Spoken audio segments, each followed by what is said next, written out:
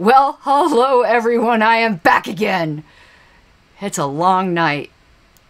Listen, really long night. I started recording various things at 5 o'clock and Mountain, and it's now after midnight. So I did my Liberty Boudoir, and then I was on with Fight for Liberty for 2.5 hours. Then I did LP Time Capsule, and now I'm doing this. Trying to catch up. Burning the midnight oil, quite literally. So what are we going to be talking about now? This is going to be less than a half an hour. Okay, YouTube. We love it. We hate it. We have all kinds of feels about it. I do not deny the right, good morning, Julian, of private entities to censor content. That doesn't mean, what's the saying? Just because you have a right to do something doesn't mean it's right to do it. Okay, I think free speech, even bad free speech, is a good in and of itself for its own value. I'm going to get into that another time as to why I'm a free speech radical. But what I do not deny, I do deny the right of these platforms, particularly ones that they're all making money off of us, to apply rules capriciously or just falsely. That is just ridiculous. And as far as I'm concerned, YouTube should have to file with the FEC because they're basically the censoring arm of the Democratic Party. But besides that, so I had a video struck from the Cult of RONR. It's a station that just talks about, a channel that just talks about parliamentary procedure. So I'm going to show you the emails I got from YouTube. I know they have an automated system that looks for certain keywords. So I kind of forgive them for pulling down the video initially. But I appealed the decision because it was false. It was just wrong. They misunderstood. It was a robot, I could tell. And I immediately got a rejection of my appeal with a lie in it. So let me show you the emails I got from YouTube. And the reason for censoring is, even if it was true, is bullshit. But it isn't even true. So let's do this. Okay. Let me see. Is this the first one? Yeah, at 2:58. Hi, Cult of RONR. We wanted to let you know our team. Your team? That kind of implies a person, doesn't it? Our team reviewed your content, and we think it violates our spam, deceptive practices, and scams policy. Whatever, whatever, whatever. Okay, and here's the video. RONR Daily Devotions, December 31st, 2020. Illegal ballots. And it says down here what we're not allowed to do. This is why it got struck. Content that advances false claims that widespread election fraud, errors, or glitches change the outcome of the U.S. 2020 presidential election is not allowed on YouTube. Now, that is just dictatorial to begin with. So we're not allowed, isn't part of our democratic process being able to question things? But this video didn't do that. I don't do that kind of thing on that station. A channel. Why do I keep saying station? What they did is saw the words illegal ballots and assumed that's what happened. And it was a robot, obviously.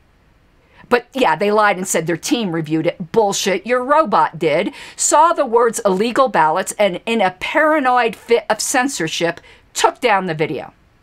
The video was not about the election. Any of you guys who know anything about parliamentary procedure know immediately what it's about. It's about what do tellers do when they have invalid ballots. It was about tellers. It was about electing board officers and shit like that. It was not at all about the presidential elections, which do not run according to parliamentary procedure. So I appealed. And in less time than the video is long, I immediately got a rejection of my appeal. So let's go to the response. I think it's right here. Yeah. So within minutes, and the video is about 5-6 minutes long, I got this. We have reviewed your appeal. We have reviewed your content carefully. Have you now? Don't lie, Pinocchio. You didn't review shit.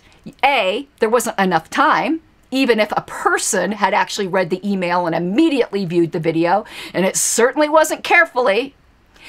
Perhaps you meant to say, we reviewed the title and had a knee-jerk, piss-poor, pissy fit reaction and assumed what you were talking about. This is a lie worthy of Bill Weld. And that's saying something if you know how I feel about Bill Weld. So yeah, bullshit. You reviewed my content carefully and confirmed. They confirmed that it violates that policy. Isn't that ridiculous? So, my dear viewers, I hope you're feeling naughty because we're going to take a look at the banned video to show, and we'll do some commentary on it, that it does not question the U.S. election. The closest it comes to doing that is 2 jokes in the beginning. You're not allowed to joke now? And they were obviously jokes. And they were long-standing jokes that have nothing to do with this election about how dead people vote for Democrats. Nowhere did we... I've often said, actually, on Cultivar ONR, I've been very outspoken, that I do not believe there was widespread election fraud. I looked into the claims. I know some people disagree with me. I don't believe it. So I'm getting accused of something I don't even believe anyway. So let's, you want to see the naughty video? I know you do. I do. And maybe you'll learn something about parliamentary procedure.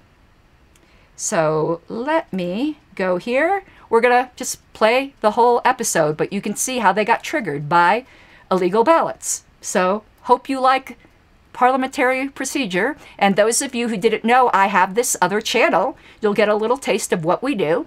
It's myself and Mike Seebeck, and we are just trying to have fun teaching people parliamentary procedure and having a little competition amongst ourselves.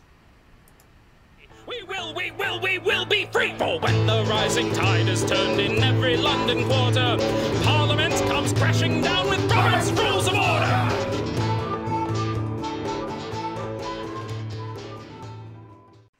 Okay, New Year's Eve. The last day of this godforsaken crazy what the hell happened to us here. Oh, they didn't bother wasting an extra page in here. Okay, nothing but cardboard. Ballots are counted as illegal, when they're by dead people for Joe Biden. if a sick bird pukes on them. That's an illegal, yeah, I mean. A, if the name is misspelled. B... Wait, start again, because I was still going on about the bird. Okay, go on. Ballots are counted as illegal. Mm-hmm. A, if the name is misspelled. Nope. B, if cast for a fictional character, like Joe Biden. Mm-hmm. C, if the ballot is blank. Not or C. D, if a member leaves one or more choices blank on a ballot containing several questions or more than one office to be filled. No, it's not that. It's B then. Wait a minute. If a member leaves one or more of the choices blank on a ballot containing several questions on more than one office. Yeah, it is B. Mm-hmm. Cast for a fictional character. So, folks, you can't vote for Mickey Mouse. But even though it's a Mickey Mouse organization, you can't vote for Mickey Mouse. But it does count towards the denominator. Right. It counts as a ballot cast with a preference, right. Even though it was an illegal preference. Right. So, reference is section 45. Where we were before. Of course. I think we had one about this a couple of weeks ago, talking about illegal ballots and the denominator and abstentions and all that shit. Let's see. 45? Yep. 416, 2-4 for your 11th edition, folks. Mine is 4532. 416, 2-4 under unintelligible ballots. Right. Yeah. Unintelligible ballots or ballots cast for an unidentifiable or ineligible candidate are treated instead as illegal votes. That is, they are counted as votes cast but are not credited to a particular candidate or choice. Similarly, a ballot that contains votes for too many candidates for a given office is counted as one illegal vote cast for that office, because it is not possible for tellers to determine which candidates the voter prefers. Okay, that raises an interesting question that I'm going to bring up. We have compound ballots in this state. What, in Colorado, you mean? In Colorado. Okay. And other states have this too, where you have multiple offices being elected at the same time, all the way from president. You're talking. Okay, yeah, you're not talking about party stuff. You're talking about public office. Okay. General election. Now, we tend not to do this in the party because we don't like to make it too complicated. And to be fair, it works better if we do it for record keeping, transparency, auditing, and all that good stuff. It may take longer in the conventions, but who gives a damn? It's easier to sort into piles. It's easier to do. It just takes longer. If we had a combined ballot, and part of it was, let's say I'll use the Colorado ballot for example. For president, somebody voted for a legit candidate, say Joe Jorgensen, but they really couldn't stand anybody they voted for our Raymond Dane for U.S. Senate. They voted for whoever the Libertarian candidate was for their congressional district, whichever one it was. But then as they're going down the pile and they see a race where there is not somebody that's our candidate or someone they could possibly stomach to vote for, like, for example, in my county, the DA ran unopposed. Okay. Okay, but there's a write-in line there. They write in Mickey Mouse. Okay, or Perry Mason. Let's see, because it's DA. Okay. Does their entire ballot get tossed out? No. Or is it just that one vote doesn't count? That one vote. They deal with this in here, and we could find it. But when there's multiple questions or offices or whatever on one ballot, each of those elections is counted as a separate ballot. Okay, that's fair. It says it in here. I'm going for clarification. What are you doing? I'm putting my earrings in. Oh. I've got... Okay, now you can make some really dirty jokes. I've got multiple holes. Dwight, get out of my nook. That's what she said. That's what she said. That's what she said. Good one. I've known a few females in the past who have had multiple holes in their ears for patients. So yeah, I've also seen some males out there who do those ridiculous rings inside the lobe where you can start throwing darts. That really grosses me out. Yeah, I never understood the point of any of that. That just is... Then again, having had an earring once, yes, I did. It didn't work for me, so I gave it up, and that was it. Well, for some reason, the one on the bottom I had done as a baby, so like it never closes up. But the other two that I got, even though they're like 30 years old, they still will close up. So I moved the earring when I wear earrings I rotate them. Yeah. Well, in my case, I tried one as a women college, colleges. Did you have two earrings or just one? Just one. And what design was it in? Huh? What year was it in? Left. But it got royally infected. Yeah, that's easy to happen. Right. So after I realized that was the problem and took the thing out. It's so painful when that happens. It wasn't really painful. It was just puffy. Forgive me for sounding gross, but it was just full of pus and blood. Oh yeah, of course, yeah. And once I took that out, I popped that out, and everything healed up on its own. And I said, "Okay, hell with it, I'm done." I had that in one of the additional piercings. I had that happen. I had to just let it heal and then do it again. Right, but I just let it go. I said, okay, I tried it. It didn't work. That's fine. Move on. But it just wasn't for me. I said, okay, fine. Yeah, I've got 3 in each ear. But at the same time, there was a girl in college that I knew who had 12 in each ear, all the way up and around.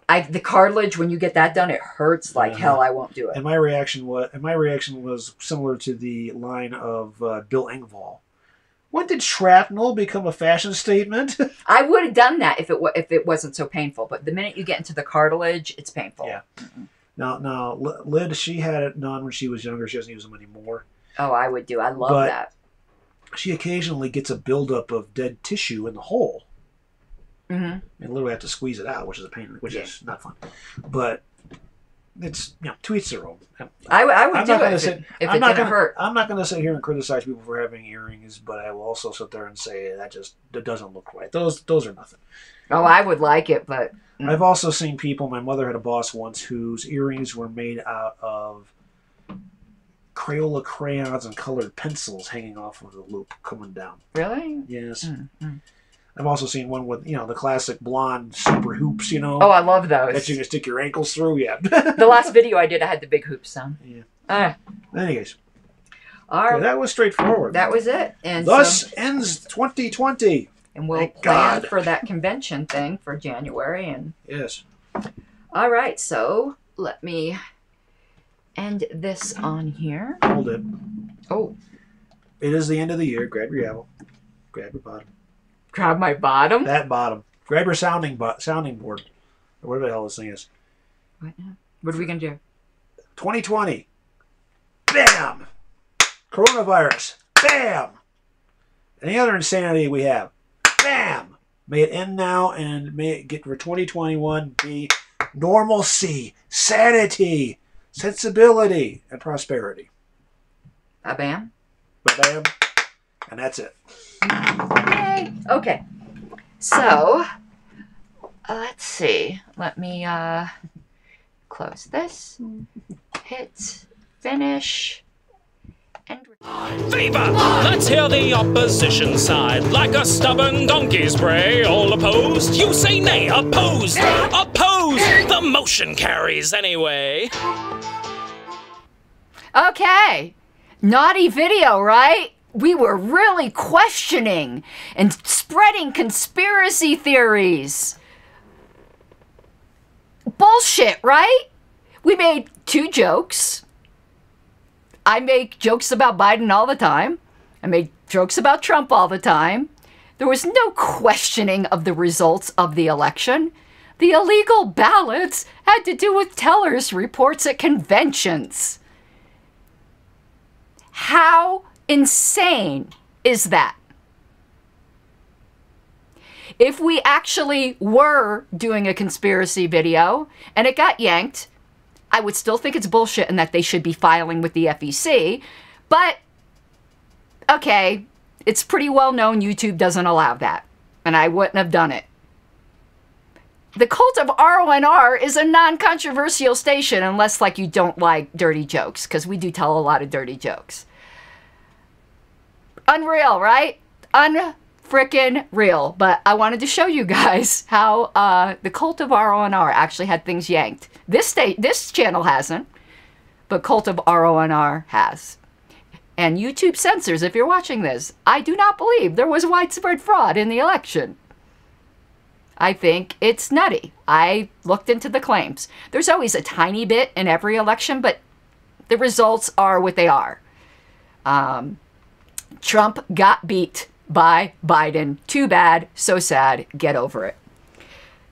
Anyway, that's it for today. Again, my Patreon link. I just gave this spiel before, so I'm like kind of tired, but let me just give it again. But this time I have to recognize my patrons. So if you would, oh, this isn't the newest one. There's a couple names missing.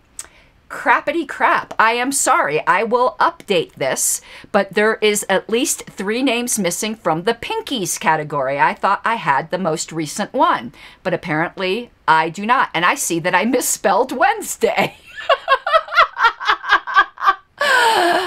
Oh, Wednesday. I think it's just going to officially be Wednesday. Nobody told me I misspelled Wednesday, but I'm going to have a lot of correcting to do. And as I had mentioned before, we are in, ooh, I need to change that. Look at that, the lock button.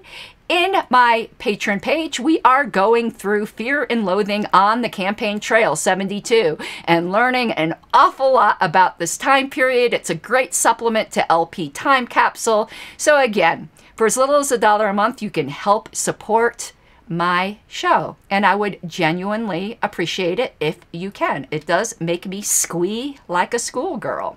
So good night, everyone. And now I've got other work to do. It is tough. So have a good night, everyone. I love you all, and I will see you soon. Mi guapas de libertad. You gotta take what you're given, that's how we live it. Don't be mad at the system, it's simply how we've existed. I hear a lot of people talking like they politicians, or choose to be an accountant because it's safe in the business. Not